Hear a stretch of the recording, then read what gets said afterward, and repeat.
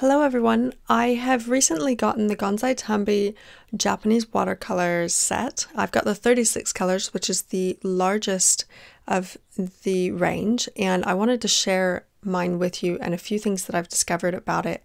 They come with these beautiful metallics in the largest set, and they come really well packaged, looked after. They come straight from Japan, and they are a traditional Japanese watercolor that is a professional artist grade quality, which means that they're very highly pigmented. And the packaging is really nice. You can see that they're not just a half pan or even a full pan set. They're kind of like extra large, so there's a lot of paint in each one of these pots, and you can take them right out of their container and just deal with the ones you want, or just have them sit in the whole set right there with you. And you hardly have to even put any water to lift any of the color off of the pan, which can be unusual for some pan sets because they will stay so dry that you have to kind of hydrate them. But these are very easily hydrated and they're highly pigmented. You can see a kind of a linen finish on the box there. And it comes with the lid ready to put your samples in. There are Japanese names on this set, and the back says a number which is correlated on the bottom, but you can see that that's also on the inside of the lid, so I'm getting that settled and putting the different colors in. And I wanted to show this to you because, as you can see, some of these colors actually look like they're almost black, and really it's because they're so highly pigmented. The only other set that I have that's a professional artist quality like this that has the same sort of feel would be the Peerless watercolors, where they're just so highly pigmented that you really can't tell the color of them until you test it out. So I wanted to show you a bit of it. There's some really beautiful colors, and I really enjoyed being able to start to play with them. They have a very creamy texture, they go on very nicely. Everybody has nice things to say about them, and I am certainly another one of those. They may come looking like they have tiny cracks or little air bubbles inside of the colors, but that is completely natural and there's no reason to worry about that whatsoever. I dabbed a bit of the black because I wanted to get a variegated feel to kind of see what would happen between the black and the grey.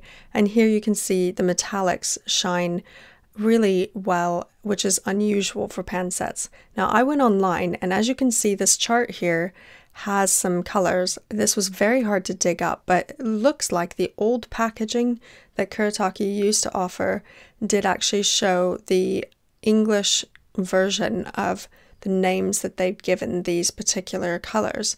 And so I dug that up, and I have gone ahead and written the name in English. Many people claim that these don't have any English names, but I think it really is down to the packaging, and I'm really pleased with this. I will leave a copy of this image that I'm using over on my blog so that you can go ahead and download it if you decided to get some of these. I just want to do slightly bit of a review, I guess, on this because these are a bit more of an investment, and really they will last you for a very long time, and they're so good quality that you hardly need any of them.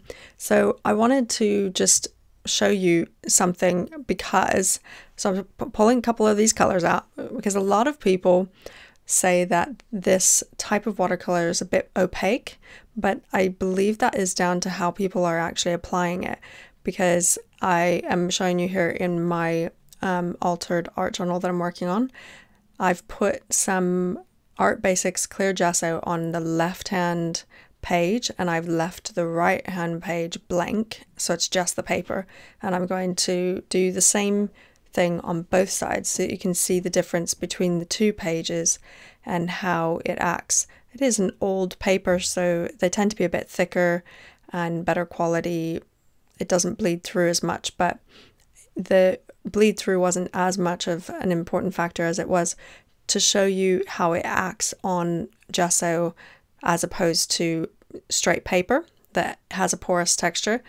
And really you can see that because I'm using very little of this, it's going on like a traditional watercolor, and I can build up that and make it very, very opaque like some other people do show if I choose to use way more of it, but I don't really have to do that.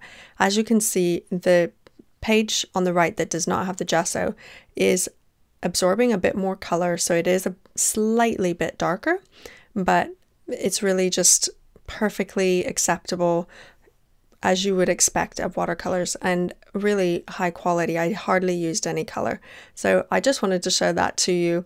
There are a few smaller colors, but the metallics only come in this large set, which I think is highly worth it. So if you want to find out about these products, just head over to my blog where I will link to the different sets and the English names and that sort of thing. Thanks for joining me. I look forward to seeing you again very, very soon.